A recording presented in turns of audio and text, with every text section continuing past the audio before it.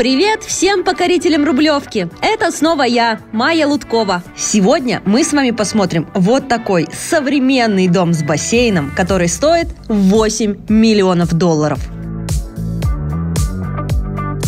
Пообщаемся сегодня с дизайнером дома, разыграем приз и получим невероятное удовольствие от общения. Но перед этим, пожалуйста, поставьте мне лайк в качестве поддержки и подпишитесь на этот канал.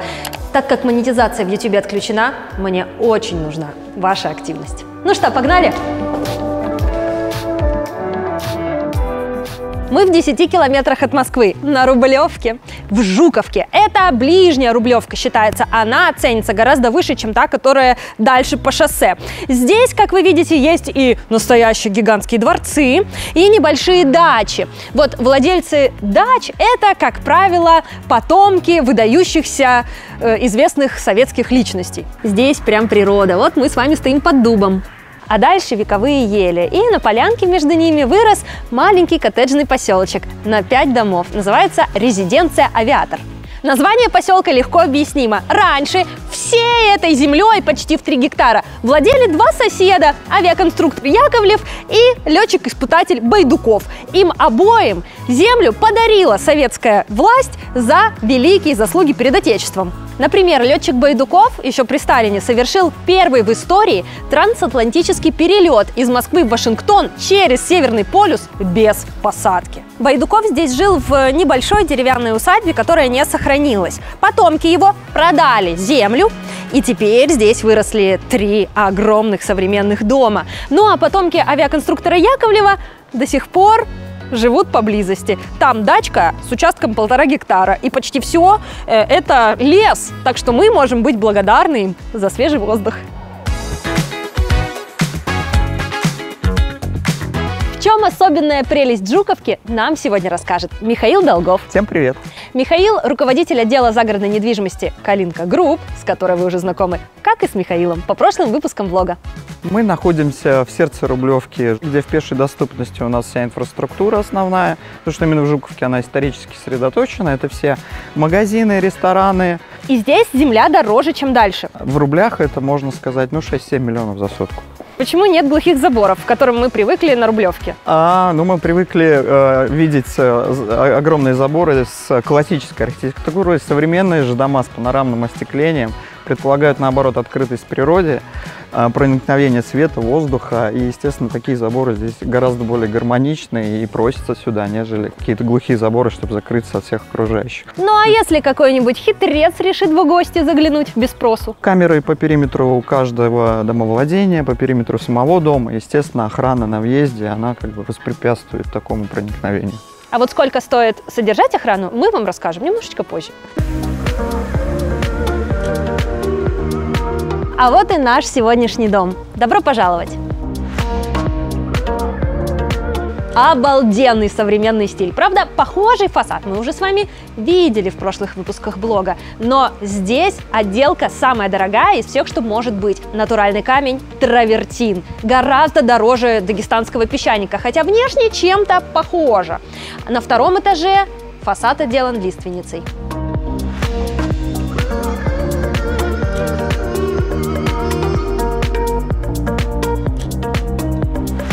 На заднем дворе находится вот такая просторная полянка.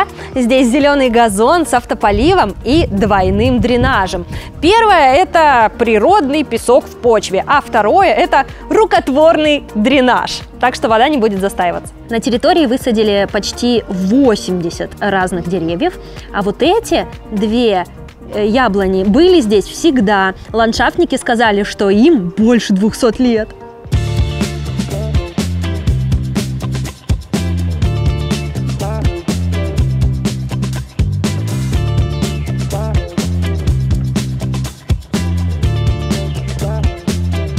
Вы входите ко мне в 2-этажный дом общей площадью 850 квадратных метров. Вы посмотрите, какой роскошный здесь холл, прихожая, иначе говоря. Сразу чувствуется простор, высота потолков здесь больше 7 метров. Сверху на нас смотрит современная люстра, ну а мы в то же время любуемся видом из окна, потому что здесь панорамные окна в потолок. Представляете, насколько они могут быть дорогими, так как сделаны на заказ. Здесь же дверь, вход в дом. Это особенный шкаф, вы такого еще нигде не видели. Я отражаюсь в зеркале, но на самом деле это бронзированное стекло с зеркальным эффектом. Здесь, конечно же, дверцы открываются. Смотрите, я толкаю со всей силы, и оно так аккуратненько притормаживает. Взгляните, рельс на полу нет, двери держатся за счет креплений на потолке. Это очень дорого. В целом, производство Россия плюс Италия стоит примерно 1 000 000 рублей. И это только двери, не считая полочек. Напротив шкафа парящая лестница, отделанная шпоном дуба. Во время путешествия по этому дому у меня уже начали появляться вопросы к дизайнеру. Какое счастье, что он сегодня присутствует! Ксения Мамедова, знакомьтесь. Всем привет! Ксения, я заметила, что на стеклянных ограждениях нет поручней. Объясни, пожалуйста, почему и практично ли это, ведь мы все заляпаем. Ну, безусловно, это можно заляпать, но стекло обрабатывается специальным покрытием, чтобы вот эти ляпы были, ну, то есть не такие прям как очевидные, да. Плюс ко всему, так как у нас дом в современном минимализме, он очень легкий, и как раз если мы добавим поручни, то он немножечко утяжелит пространство. Поэтому мы решили оставить пока что без поручней. Торец этого стекла, он обработан, он абсолютно безопасный. Все стыки являются подложением, ну, одно другого. Само стекло обработано, здесь вот есть закругление, шлифовка есть. И как бы вы не воздействовали с ним, не контактировали, в любом случае вы не поцарапаетесь, не поранитесь, и это абсолютно безопасно. Само стекло закаленное. То есть даже если в него кинуть молоток, оно даже если разобьется, то оно покроется трещинками, но не рассыпется. Поэтому это абсолютно безопасное решение, которое часто используется в интерьерах современных.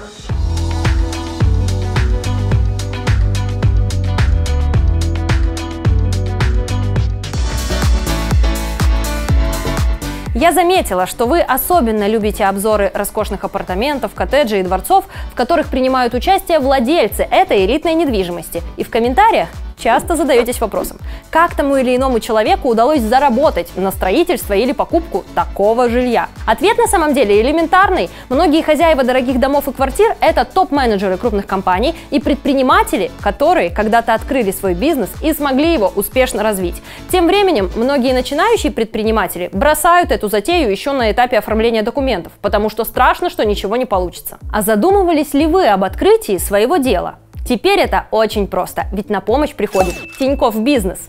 Вам больше не нужно беспокоиться о том, какие документы отправлять в налоговую и как вести бухгалтерию. Тинькофф Бизнес помогает будущим и действующим предпринимателям успешно работать без лишних переживаний и бюрократии. Откройте индивидуальный счет с индивидуальными условиями, и вы получите возможность переводить физлицам до 15 миллионов рублей каждый месяц и совершать платежи контрагента в любом банке без комиссии. Еще у вас будет удобный сервис для массовых выплат с комиссией от 0%, автоматические ночные депозиты, сможете зарабатывать, пока спите. А также каждый из вас получит круглосуточную поддержку. Она ответит на ваши вопросы в течение 20 секунд, даже в выходные дни. С вами будет общаться персональный VIP-менеджер, а не какой-то тупой бот. Поэтому оставьте заявку на открытие счета по ссылке в описании, и Тинькофф Бизнес подберет индивидуальные условия для вашего бизнеса. Удачи! Рядом с лестницей гардеробная для верхних вещей.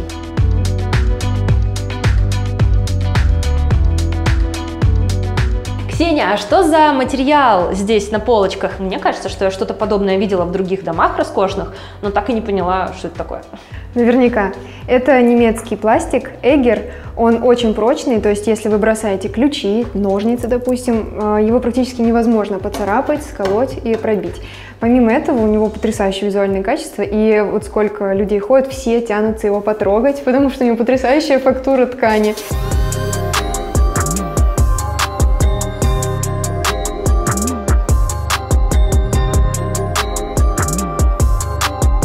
А теперь контент для мужчин, которые часто просят меня показывать паркинг. Вот он, крытый на 2 машиноместа, хотя я думаю, даже еще какой-нибудь мотоцикл тоже поместится. Итак, он отделан крупноформатным керамогранитом. Напомню, керамогранит — это как плитка, только гораздо прочнее и может быть очень тоненькой, короче, круче считается.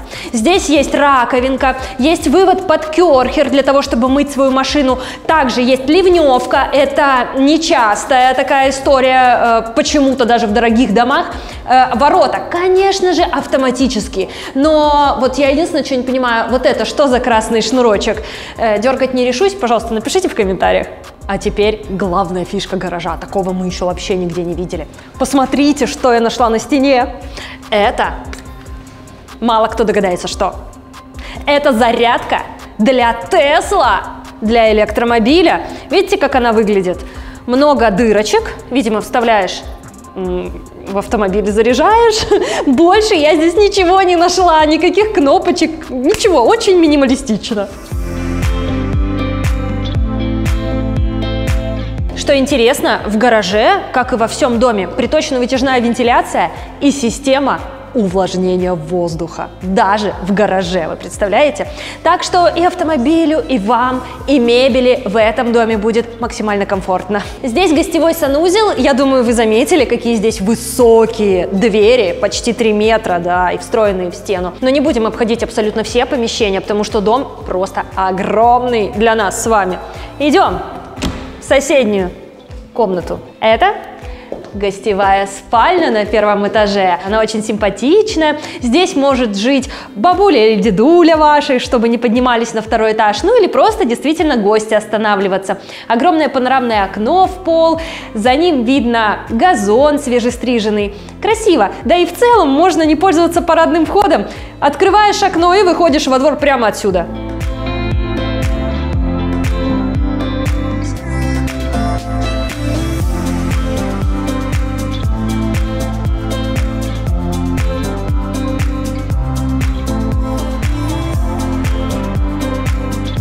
Возвращаемся в холл для того, чтобы пройти в главное пространство этого дома.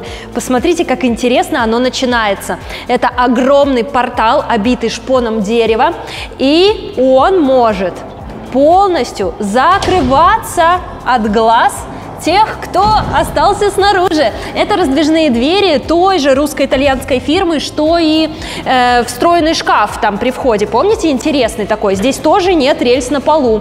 Крупноформатный керамогранит сменяется дубом. Полы с подогревом. Так мы оказались в главном пространстве этого дома. Гостиная с камином, дальше еще одна гостиная, уже с телевизором. Напротив столовая и кухня.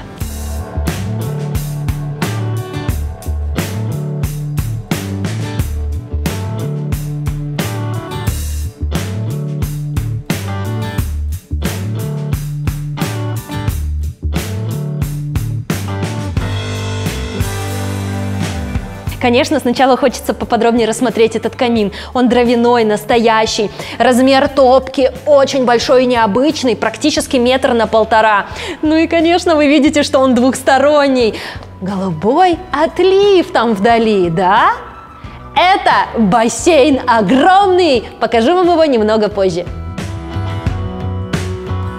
Интерьер не хотелось перегружать. Классические решения – это когда здесь делают какие-то стеллажи, книжные полки, какие-то консоли. Поэтому мы решили обратиться к искусству и к нашим современным художникам. По бокам от камина мы разместили гипсовые панно от нашей московской художницы концептуальной Марии Будущих. Она использует в своей работе современные, но природные материалы, то есть это гипс, это дерево и еще какие-то, о которых она не рассказывает. Чем мне понравились эти панно? То, что они легкие, но у них достаточно сложная форма. Вот эта игра света-тени, они создают очень интересный такой образ. И, на мой взгляд, просто идеально вписались в эту гостиную. А диван-то тут какой! Даже вставать не хочется. Итальянская ткань, итальянская фурнитура, даже заглушки там по бокам напечатанные на 3D-принтере. Но авторство это российского художника по мебели, называется Сергей Корб. Все очень его любят. Так выглядит отечественный люкс. Посмотрите, отличительная деталь. Здесь спинка регулируется со всех сторон. Рядом уже итальянский диванчик и большой телевизор. Правда, к нему еще привезут специальную тумбу.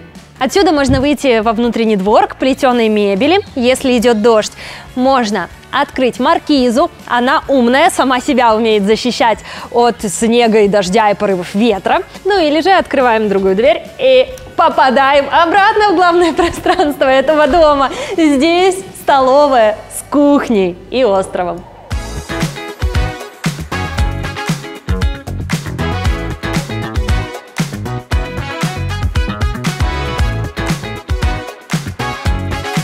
Рассмотрим повнимательнее кухню. Здесь техника Гагенау. Это дороже и элитнее, чем Милли даже. Представляете, кофемашина, микроволновка, рядом варочная поверхность. Это индукционная плита, модель Tesla Fit называется. Здесь встроенная вытяжка. Раковина из нержавейки, фирма Бланка интересна тем, что они предусматривают специальную выемку под вот такие разные стоечки. То есть ты можешь посуду сюда поставил свои кастрюльки, и они пока стекают. И уже сухими их можно убрать в ящичек. Под раковиной находится навороченный измельчитель, ну а сверху восседает очень красивый и удобный кран. Интересная особенность: эти краны продаются с красным шлангом. С красным. И дизайнер Ксения специально заморочилась, подобрала черный шланг, чтобы было гармонично. Представляете, даже здесь нужна дизайнерская мысль. Просто так не ляпнули. В остров встроен винный шкаф, напротив есть посудомойка, встроенный холодильник. А это что за дверь? А это очень интересное и полезное помещение. Вторая рабочая кухня, где, собственно, и будут готовиться самые сложные блюда. Здесь 2 встроенных холодильника, большая раковина, конечно же, плита, все-все-все, что нужно, и даже отдельный вход в дом для того, чтобы персонал жил своей жизнью и не пересекался постоянно с владельцами дома.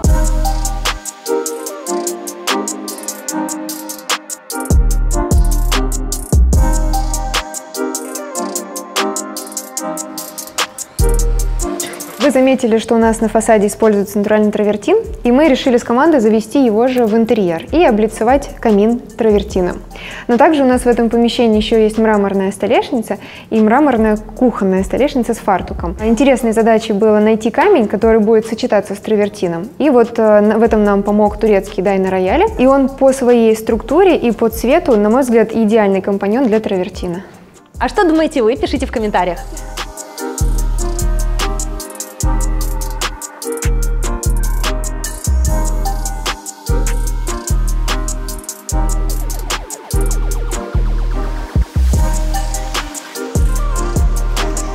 Ну а теперь пришло время заглянуть по ту сторону камина. Идем в спа-зону с бассейном.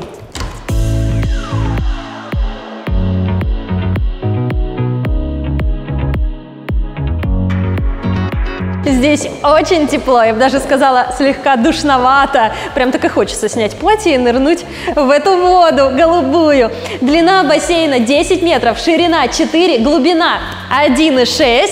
2 метра. Есть противоток, конечно же, подогрев, а еще 2 фонтанчика, и над ними проектор. Можно плавать и смотреть блог «Я дома».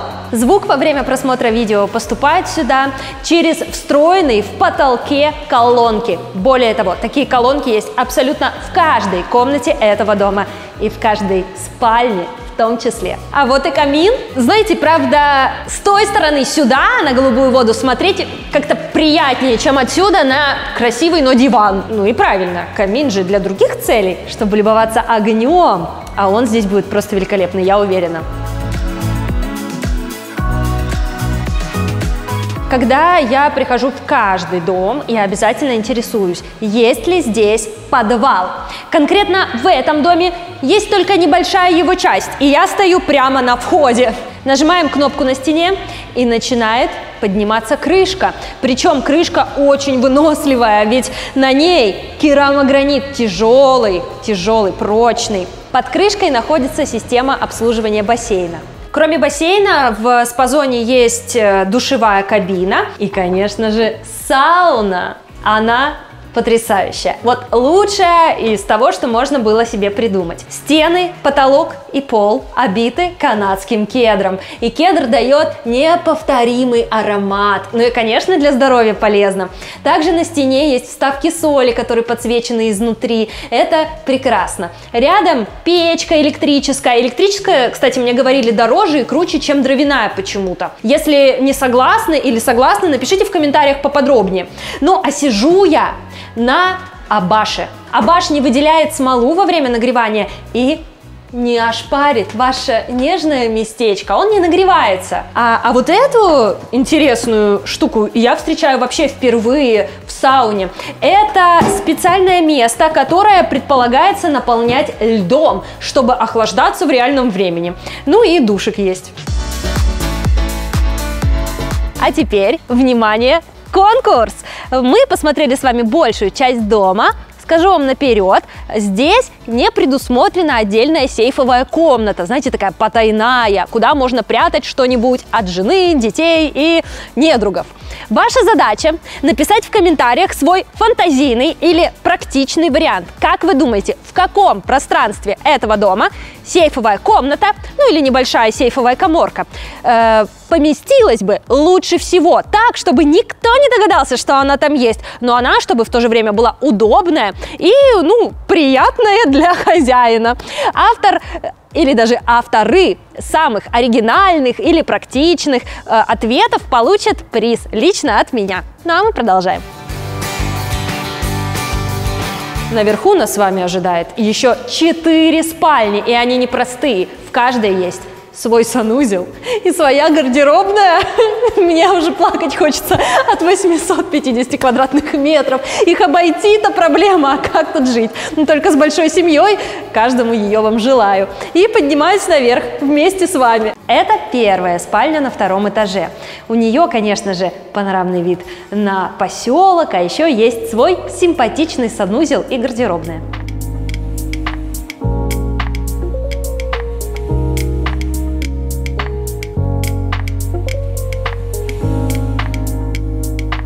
Вот так выглядит 2-я спальня с очаровательным итальянским креслом.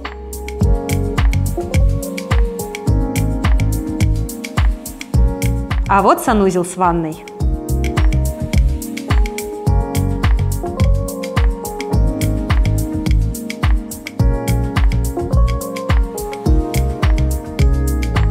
Третью спальню явно проектировали как детскую. Вы посмотрите, какие веселые, жизнерадостные, контрастные тона. Особенно этот котейка, он просто меня покорил. Котик, между прочим, московский, не итальянский. Очень здорово, что здесь есть такие полочки, практически в тон с дубовым полом, а еще место, где можно посидеть за компьютером. О, правда, я ногу на ногу не могу. Все-таки правда, стол на ребенка рассчитан. Так, ящички. Здорово. Окна здесь, как и в любой спальне, открываются, и за ними мы видим деревья. Эта ель еще немного подрастет, и я уже смогу до нее дотронуться. А вообще очень здорово, когда ты просыпаешься в своей кровати, смотришь в окно и видишь лес. Такова Рублевка, за это и цена соответствующая. Эта спальня в доме моя самая любимая, потому что она такая яркая, насыщенная и очень позитивная. Здесь у нас стоит кресло итальянское. Оно сделано из войлока. Цвет каждой детали мы выбирали отдельно из сотен различных вариантов цвета и фактуры. Получилось вот такое яркое пятнышко.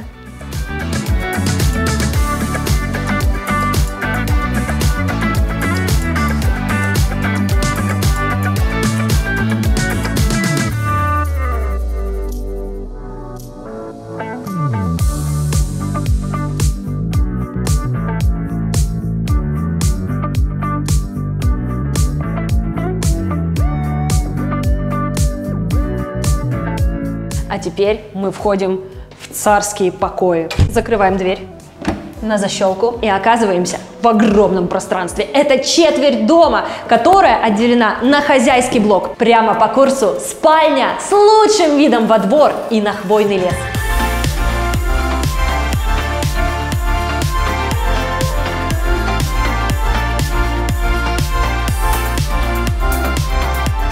Здесь светло, минималистично и очень большая территория спальни, ну метров 60, наверное, квадратных, только это, где кровать стоит. В целом по стилю мне чем-то напоминает лучшие дома Черноморского побережья или даже Майами, где не нужно тратить много мысли на стены, ведь главная картина за окном. Здесь то же самое. И очень здорово отметить, что ни из одного окна этого дома я не вижу соседские окна. И даже соседский двор не вижу вообще. Максимально приватное пространство для жизни. Ой, ну это многие оценят. А теперь я буду вас последовательно, методично удивлять. Это ванная, хозяйская ванная. Но всего их для хозяев предусмотрено 2. Это женская, потом покажу мужскую. Здесь роскошная ванная с видом на двор. Отдельно находится биде и умный унитаз. Видите, вон специальный пульт есть. Здесь в крышку встроен подогрев сидушки, обмыв и даже сушить ваши места. Реально вам говорю, там фен встроен, представляете? Такая крышка стоит около 200 тысяч, а сам унитаз обычный, то есть такую крышку можно куда угодно поставить. Идем дальше. На полу керамогранит, а столешница из материала под названием кориан.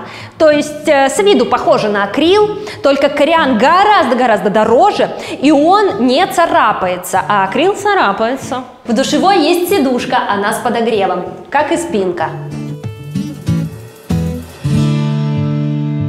Совсем рядом, через стенку, находится второй санузел. Его назвали мужской. Вы посмотрите, какие здесь великие расстояния.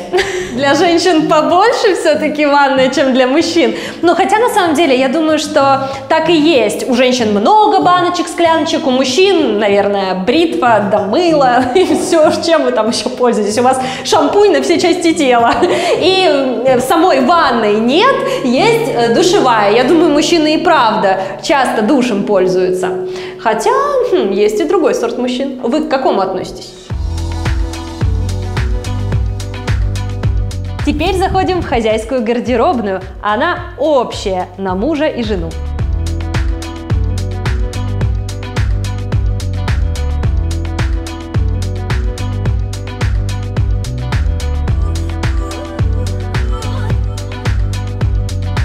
А это что за шляпа? Это наш итальянский арт-объект. Мы решили похулиганить в гардеробной, сделали яркий пуф, и на шляпе вот есть ленточка в цвет пуфа. Ой, ну вы прям, конечно, кудесники. Девчонки-декораторы мои сказали, что если я ее не согласую, то они на работу не выйдут. Так они в нее влюбились. Мне тоже кажется остроумно. Тарарарарам. Модница!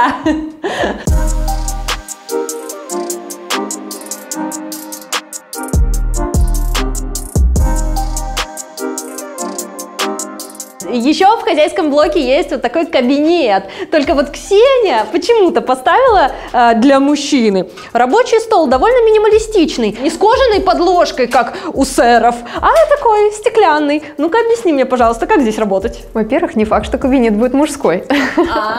А во-вторых, на самом деле такого стола достаточно для работы с ноутбуком. Но если клиенту нужно будет более серьезный какой-то стол, то, конечно же, мы подберем ему модель, которая будет подходить в наш интерьер.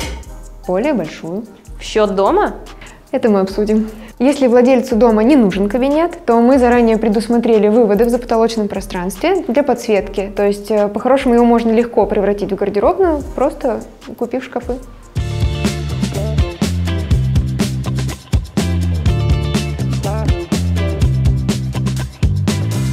Последнее пространство на втором этаже – это большая постирочная.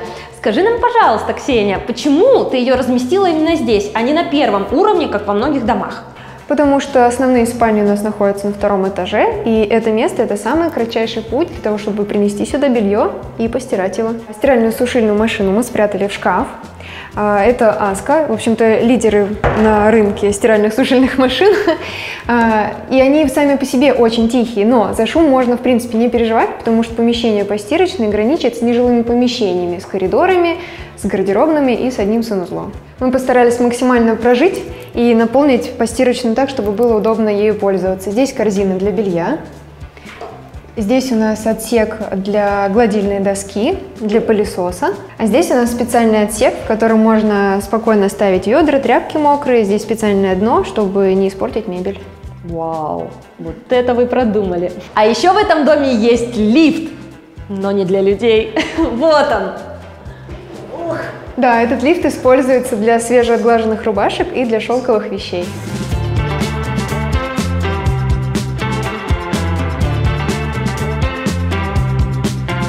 Что ж, мы посмотрели всю основную часть дома. Остались за кадром блок для персонала, который выглядит как 2 спальни, санузел и вот такая вот приятная кухонька. Вполне себе хорошая, кстати, высота потолков, ого-го, как и высота дверей. Этажом ниже там находится котельная. Мощность этого котла 140 киловатт, хотя в обычном доме хватает 75 киловатт, то есть сделано с запасом. Еще одна крутая техническая часть. Мощность электроэнергии на этом участке 50 киловатт, хотя в обычных домах всего 15, то есть это тоже с запасом.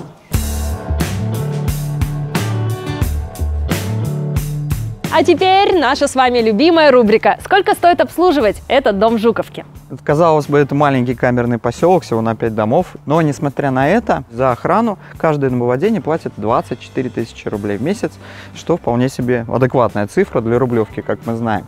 А еще один плюс этого поселка заключается в том, что часть общей территории находится как бы под обслуживанием муниципалитета, то есть сами государственные службы убирают эту общую территорию. Получается, это бесплатно. То есть вывоз снега – это бесплатно для всех жителей маленького поселочка внутри Жуковки. Круто! И что касается обслуживания самого дома и участка на этой территории, все договора здесь прямые, все коммуникации здесь центральные, и все обслуживается по счетчикам в зависимости от того, сколько вы, соответственно, израсходуете. Ну, как правило, даже в зимний период, даже на такой дом, расходы не составят более 20-25 тысяч рублей. И это, наверное, даже с учетом обслуживания бассейна, потому что, как нам тут рассказали, некоторые соседи, обслуживание бассейна им выходит 3000 рублей в месяц.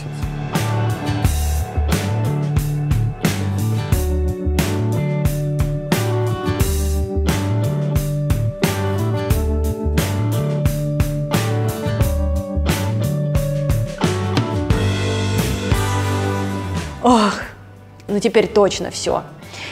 Делаем вывод. Как можно не обалдеть от такого дома? Он очень большой, да, великоват может быть для некоторых, но в то же время, ну это просто все лучшее, что есть сегодня в сфере элитной недвижимости, я так считаю. Огромные панорамные окна есть, приватность от соседей есть, лучшие дорогие материалы, которые со вкусом подобраны и гармонично сочетаются между собой. Да, спа-зона с бассейном, роскошной сауной с канадским кедром, обожаю этот аромат. Даже черновая кухня отдельная есть. Я знаю, есть категория состоятельных людей, которые обожают, когда повара не на виду. Это именно тот случай. Все здесь хорошо, но лично для меня есть один минус. Вы знаете, я люблю, когда вот эти огромные панорамные окна открываются, и пространство, сплетенное мебелью, как-то гармонично сливается со столовой, кухней и залом. Такое мы неоднократно видели в разных домах на Рублевке, Новой Риге и, конечно же, в Сочи. Да, Москва не Сочи. Здесь нет вида из окна на море. К этому я все-таки могу морально как-то привыкнуть, хотя с трудом. Но окна все-таки бы хотелось, чтобы распахивались как можно сильнее. Очевидным преимуществом, на мой взгляд, можно считать эту комнату свободного назначения. Она находится рядом со спа-зоной. Здесь на полу мягкое покрытие, то есть можно использовать комнату и как детскую, и как тренажерный зал. Под эти цели Ксения специально спроектировала выводы розеток в полу, прям много, чтобы тренажеры можно было разместить. Ну или кто-то, например, захочет себе кабинет на первом этаже, а может быть спальню для нянечки. В общем, под все эти цели комната подходит. И правда же, согласитесь, для каждого из вас есть свои особенности, которые можно не усмотреть в каком-нибудь доме. Вот, например, все хорошо, но гардеробная маленькая. Ну, например, под ваши платья или там костюмы. А здесь можно и гардеробную, пожалуйста. Лично я, такие помещения горячо приветствую. Ну, это был мой женский взгляд. Михаил, а теперь ты поделись с нами своим мнением. Из всех домов, что сейчас есть в продаже, на мой субъективный взгляд, это лучший дом, как я его себе понимаю, как его понимает большинство из наших потенциальных клиентов. И с точки зрения инженерии, и стилистики, и качества, и материалов он практически идеален. И в своем ценовом сегменте на текущий момент это точно, если не самый лучший, то один из лучших домов, которые есть на Рублевке. Например, я считаю отличным решением двусторонний камин, одна сторона которого в гостиной, другая сторона которого находится в спа-зоне и в зоне бассейна. А с этой стороны у нас система увлажнения воздуха, с той стороны у нас система осушения воздуха. Для создания оптимального микроклимата во всем доме я считаю, что это прекрасная идея. Я ответственно заявляю, сегодня, как никогда раньше, я заслуживаю лайка, комментария и подписки на этот канал, потому что я целый день провела на каблуках. Я прошла на них 20 соток земли, часть поселка и 850 квадратных метров дома. Если не поставите, всегда буду в чешках ходить. Признавайтесь, кто из вас смотрит меня неподписанным? Выпуски набирают 500 тысяч просмотров, миллионы, даже 2 миллиона один есть. А подписчиков почему-то только 200 с чем-то тысяч. Куда вы потерялись? А ну-ка давайте, нажимайте. Ну а пока туфли все еще на мне, пришла ваша очередь делиться своим мнением в комментариях по поводу этого дома. Посмотрите, как симпатично он выглядит в вечернее время. Да, мы здесь с утра до вечера, и все ради вас. Так что, пожалуйста, активно участвуйте в обсуждениях, в комментариях. Я все читаю, ставлю вам лайки. Ну, вы мне тоже поняли уже, да? Надо ставить лайк и ждать новых видео. Я очень стараюсь, чтобы кругозор наш с вами расширялся и настроение повышалось. А еще, чтобы вы, благодаря этим выпускам, знакомились с по-настоящему добросовестными брокерами. Я во всех уверена, кто был в кадре в этом блоге.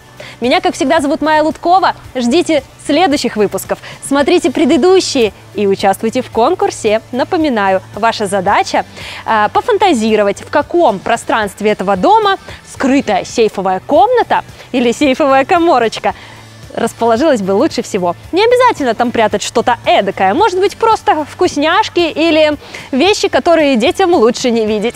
Увидимся, пока!